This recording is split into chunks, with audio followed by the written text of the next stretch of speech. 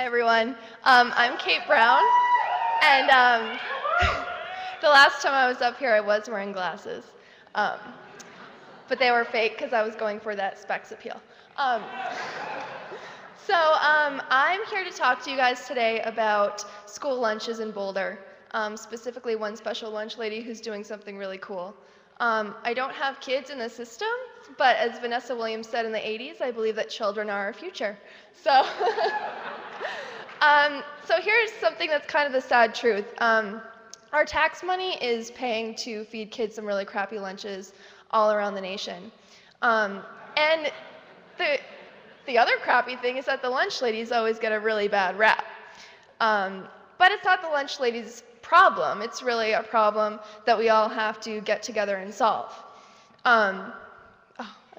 As you can tell, I'm a really big fan of food. And like food activist Michael Pollan said, it's very much, yes, I very much like to have a personal stake in what I'm writing about. So we all have a stake in what we're giving to our kids.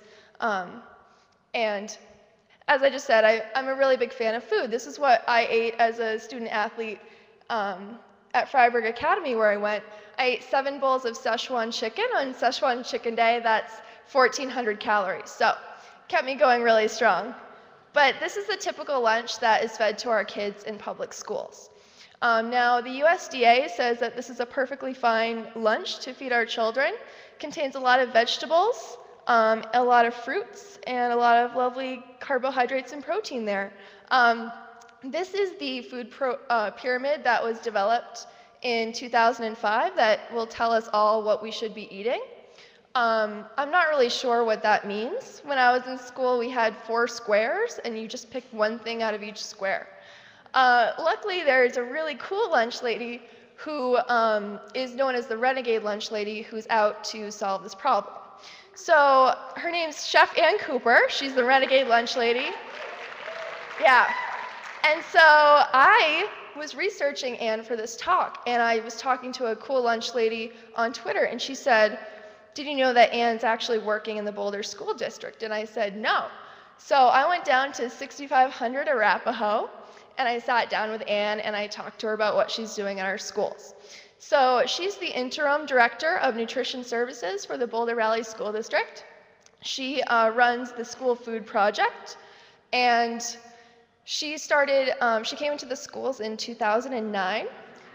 In 2008, there was a survey that was passed out to every parent in Boulder, and they said, why don't you have your kid eat school lunch? 54.99% of the parents said, our kids say it tastes really gross. So Ann came in 2009, like I said, and she wants to make sure that high fructose corn syrup is taken out of the schools. Yay! Trans fat is taken out of the schools. So that means the USDA lunch is actually an epic fail. Did you know that ketchup and French fries are counted as vegetables? That's a true story. So why should we care about school lunches? Why don't we just pack lunches for our kids if we know how bad they are? Well, the truth is, it's not really fair for the kids that get free and subsidized lunches to have to eat really crappy foods if there are some kids that are not really benefiting from this. Tetherball is my favorite playground sport, so I had to throw that in there. But I truly believe that healthy kids equals healthy communities. This is a really cool salad bar that Ann put into every school in the school district. One of her main goals is to get a salad bar in every school all across America. So this is all happy news, but there's also some sad news. It all comes down to money. The Child Nutrition Reauthorization just passed in the Senate, and it's going to the House right now. They're only providing an extra 6 cents per meal, and that's definitely not enough, because the last time they checked it out, it was 5 years ago. So you guys, to make this sustainable in our community, have to donate money. So there are a lot of ways you can do this. One is to go to Whole Foods, and at the checkout, you can actually give $1 to $5 every time you check out, specifically to the program. Also, you can check out her website, which is thelunchbox.org, which has a lot of free tools. That's what's going to happen to kids in America if we don't support this initiative in our community. So please donate money, go to thelunchbox.org and find out more about what Chef Ann, who's a famous food activist, is doing in the Boulder Valley School District.